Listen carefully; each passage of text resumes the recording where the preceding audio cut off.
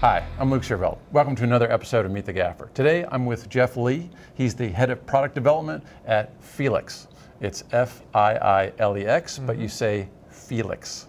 We're here just for a simple reason, and that is I was given a call and they said, hey, we've got this light coming out soon. I wonder if you'd like to come and check it out. And they gave me the specs on it, which was like in the 800 range. And I thought, like, you know what? That's what I've been waiting for. So really eager to see how this actually lines up with the units we normally use.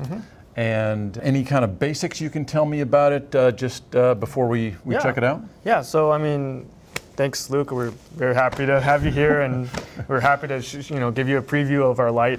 And so this unit, we're calling it the Mag4K. So the 4K is basically because it's roughly a 4K tungsten equivalent. Okay. That being said, this is an LED unit. It is it's a tunable white, so it is a continuous 2800 to 6500 Kelvin CCT tunable, and because it's LED, it's also dimmable, and then you also get the usual benefits of being lightweight and things like that.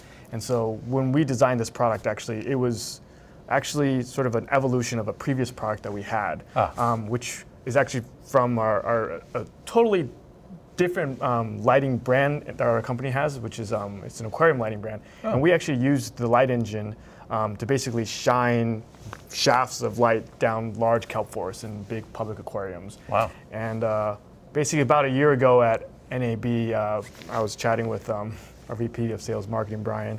He's like, man, we really have to just change the spectrum, get this from being like basically what we call like a deep ocean blue spectrum to something that you can actually illuminate people with. So something in the daylight range or even better tunable. And so we, in a very short amount of time, took kind of the essence of that light engine and made a tunable white spectrum out of that, and then made it a Fee-lex product by adding DMX and all the necessary controls and things like that. Wow. And so you did that in a year? So credit to the team. I mean, we've been working on this light source for several years, but really taking that light engine, it's like a big motor basically, and putting it in a Fee-lex body, and then kind of working on that ground. That's about a year, yeah. And so we're happy to show you what we're calling the first edition Mag4K. Awesome. Okay. Well, for starters, why don't we we'll throw up the M8, and we're just shooting against white. It'll probably be a little wider than the 10-foot white we've got, and then we'll measure that at 10 feet to the background. We'll compare that to the Mag4K. So we'll turn this guy on, and this is just a regular ARRI M8. We can go through spot flood, and this is not really a spot flood unit, right? Right, yeah. So in this case, it would be, I mean, it's sort of, right now this is kind of the bare, so it's kind of the bare LEDs right now. This is about 100 or so degrees wide, but then we have a lot of different accessories like reflectors, and then also the Joleeko and things like that we can put onto it to Cool. So there's ellipsoidal adapter for this. That's right, yeah. And so from doors to ellipsoidal, so that's a lot like a Joker. Very much but so, yeah. We'll just do output-wise against the M8, and then maybe we'll bring the Joleeko in and compare that to the ellipsoidal version. Okay. Yeah. This is coming up to speed. Let me get the meter up to speed. And we'll make sure this is in, okay, so that's full flood mode at 10 feet. And so foot candles wise, I'm at 270. 270 in the center. Okay, so that's the beef of that. And then why don't we just go to spot. Spot, 10 feet, we've got, I had 2,000 for a minute there. Yeah, 2,000 foot candles. Okay, then maybe we'll go halfway. So 950 is the hottest there. So that gives us an idea, just raw output. Hadn't seen this light before, but pulled out the blackout iPad app and hooked it up to the AKS, just put a little Fiilex on the back of the unit, and we were able to use a Fiilex setup, but for a different unit because this isn't out yet, and it came right up. Right. I'll bring that up. That'll be at full there, and then we'll turn this guy off.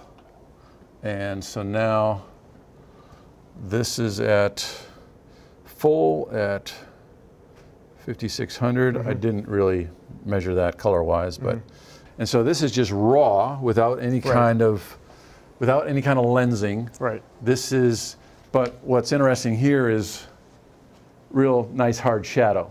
Yeah. Turn this on again. So that's 110 foot candles there. Well, that's interesting. It's actually, it stays that same intensity for a much farther field than the other one. So, I mean, that's very much like what we wanted to do is, when we're designing the optics, so it's about getting a nice uniform large spread when you're doing a bare, right? And so we put a lot of effort into it, trying to make it not have a hot spot of any sort. And so typically with a lot of these kind of reflector styles and things like that, you will tend to have more of a hot spot. In a bare, it should be open wash, bare bulb kind of look, yeah. And so, and you're saying that this it carries that intensity for a large angle. Like even here, like earlier, we would probably see the cutoff, even without the barn doors, probably where your foot is right there. Right. Nice shoes. And then on this one, we're probably, this is probably another at least 10 degrees wider than that, too. And so overall, this is what would you say it was? It's about 100 degrees. Yeah, 100 degrees. About 100 degrees. Yeah. Yeah. And so, and then getting that hard shadow. Yeah, I mean here, I mean at 100. Yeah. 100 foot candles, just under. Yeah. And here 100. Yeah, 100. Yeah. So, okay. So it's very much like the area that you can use is very usable. There's just no hot spot. Right. And again, going back to that single shadow, it's because it's a single source, and so you don't get the multi-shadow. Yeah. That's impressive. Yeah. Because you have a hard light, you want to be able to shape it, and so the ability to use these barn doors to cut it is very useful. So you can come in quite tight. Yeah. I mean, obviously it's close, so it's soft. Yeah. But the fact that you can do that. Right. Okay. Cool. And then. So we have 3 different reflectors. There's a 60 degree, a 27, and also an 18 degree. Okay. So if you think about kind of those would be the beam angles. What this equates to in terms of the center intensity of the center lux is roughly like, if that was a 1x, this would be like a 2x, a 5x, and almost a 10x on that. Okay. So if you think about power. So you're getting more output. Yes. It'd be a smaller area. Yep. But it would be more output. All yes. right. Well, let's check them out. Yeah. And do you want to turn the light off? Well, the nice thing is that it's gonna run really cool, and as long as we don't blind ourselves, it's not too much heat. So it's just a barrel Nice. and a lock. Okay. You can see how it tightened it up a bit. Yep. And am I actually going to get more output here? Yes. Yeah. So now I'm getting 190 to 200. Yeah. Yeah. Okay. And yeah, it just has a little, it's pretty good though. Okay. And then next one up. So that's 60. Yes. This would be 27. Excuse me. This would be the 27.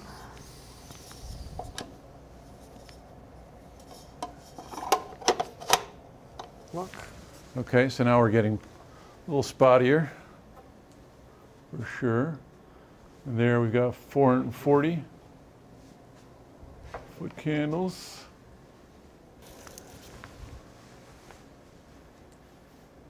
Oh, Just yeah. a release here. Just turn.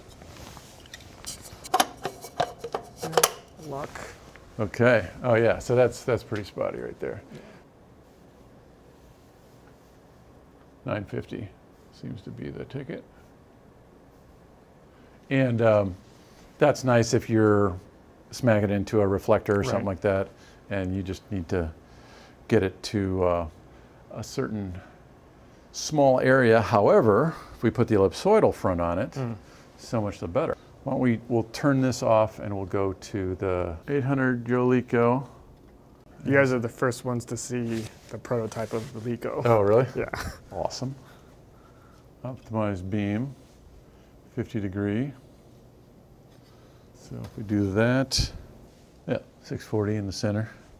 Pretty nice, even beam. I guess it gets a little reddish on the outside. And we'll turn this guy off. So let's get it, see how sharp we can get it.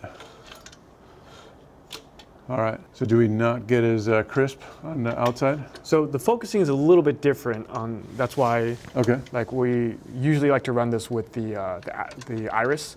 Oh, okay. Because if you think about what's happening on the bulb on the Joleeko, like the bulb's actually sitting inside, like inside of the housing. Right. So the lens has that distance. But in our case, we're actually further back. You're further back, yeah. And so we're actually not, that's why our final version of this is going to have some optics to sort of take the light, kind of basically put it in a different focal plane, if you will. Right. Okay, so you're still working on this. Yeah, but the concept is really to have an adapter that allows people to use all of the, the Joleekos that everyone has. So. Right. Okay. But you can see how like where the placement of the light source is matters a lot because we're doing lensing now. Totally. Yeah. Okay. Cool. But you're still going to work with existing. That's right. Ellipsoidal. Yeah. That's right. That's cool. Okay. So just for yucks, even though this isn't a final 220 in the center, and then 100 here. Yeah. Okay. All right. So yeah, TBD. TBD. But pretty cool that we have that kind of unit output with existing barrels, which is awesome. Sort of the Joleeko approach. Yeah. Cool. And then just listening this, and yeah.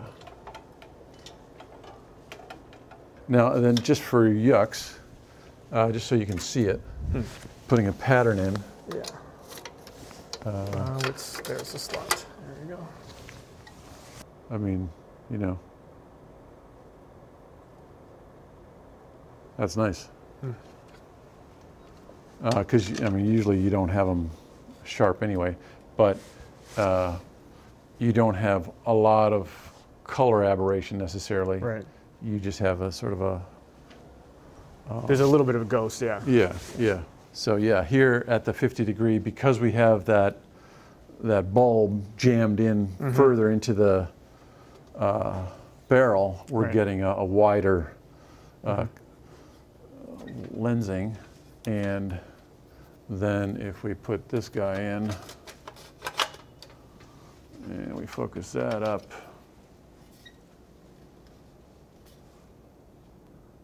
that's pretty clean. Yeah. And then if we fuzz it a little bit, then you get a similar kind of a ghosting. Yeah.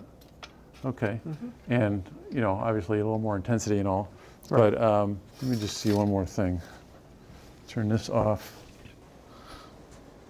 So if we went to 32, say, then there you go. And obviously that's something you'd have to do with gel on the Joleeko. So pretty nice to be able to do that. Well, thank you, Jeff. Thanks for giving us a little preview of things to come. And I know there's probably some tweaking to be done. This is first iteration, but pretty exciting to see something that has that kind of output, that kind of tunability and dimmability and all that in a pretty good, nice compact form factor. So 27 pounds roughly as is, and built-in power supply and everything too. So no extra battery pack. Yeah, no extra thing. Yeah, that's just plug-in power and away you go. Yeah. Okay, this is a little awkward, but I have to throw in a disclaimer here because all the foot candle readings that I was calling out, those don't line up with the manufacturers. So in both cases, Fiilex and ARRI, if you look at their literature, quite different. My numbers are low. So relative to each other, totally fine. So it gives you an idea of how the lights stack up next to each other. But for actual numbers, go to their literature. Right. Thank you very much. Thank you. Thanks for having me, and we'll see you again next time. Thank you.